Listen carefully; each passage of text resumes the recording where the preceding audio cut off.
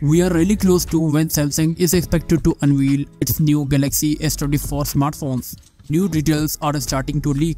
Samsung is mixing things up with their upcoming Galaxy S24 series. It looks like they are planning to level the playing field among the Galaxy S24, S24 Plus and S24 Ultra models, especially when it's come to their displays. Now they are packing the latest and greatest tech into all three versions, not just saving them for the Ultra models like before. Insiders like S24 and DrTech are spilling the beans that all three models will support LTPO technology, M13 screens with up to 2500 nits of the peak brightness. So now the simpler model will have the variable refresh rate option. The only difference will be the base Galaxy S24's display resolution and obviously the camera sizes of the three.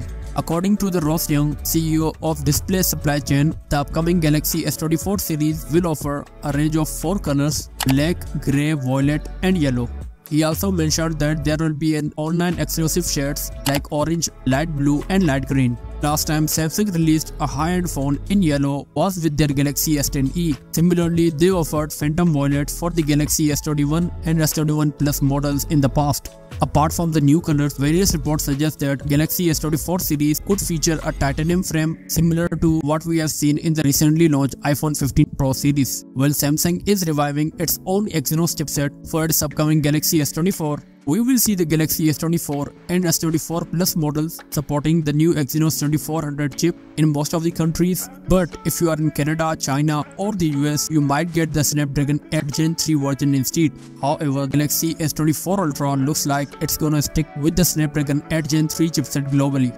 The new Exynos 2400 chip features 75% faster CPU, an AMD RDNA 3 based GPU and AI processing which is almost 15 times faster. So the bigger Galaxy S24 Ultra features 200 megapixel main camera, 12 megapixel ultra wide camera, 10 megapixel 3x optical zoom camera and the new 50 megapixel 5x optical zoom camera. While the Galaxy S24 and S24 Plus will feature 50 megapixel main camera and up to 3x optical zoom camera. And lastly, the Galaxy S24 series will come with many new generative AI features.